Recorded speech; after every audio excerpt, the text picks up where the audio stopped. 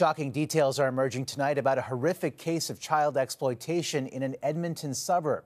Police say a toddler has been rescued from sexual abuse, and the child's mother is facing a string of charges after the FBI in the United States tipped off local law enforcement.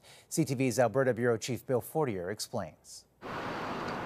A specialized police unit moved in on a home in this Edmonton suburb Saturday, less than 40 hours after getting a tip from the FBI in California. ICE rescued a toddler-aged child from sexual exploitation as a result of an urgent investigation. The child's mother, a 35-year-old woman, faces multiple charges, including making and distributing child pornography, sexual exploitation and interference, and arranging to commit a sexual offense against a child. Early indications in our investigation are that the abuse has been ongoing for quite some time. The arrest is connected to charges last October in Yuba City, California, where police arrested a 30-year-old man suspected of several sex crimes against children.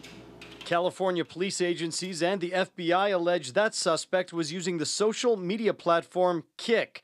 Friday morning, Alberta's Integrated Child Exploitation Unit was notified that one of his conversations was allegedly with the Edmonton area mother. The conversation on Kik depicted extremely graphic sexual abuse of children. Even for veteran investigators, details of the case are difficult to comprehend. I've been a police officer for nearly 22 years and with this unit for nearly 3. And this is some of the most egregious material I've been exposed to. The mother, whose name is being withheld to protect the identity of the victim, has now been released on bail. Police say the father was not aware of the crimes and is now cooperating fully with the investigation.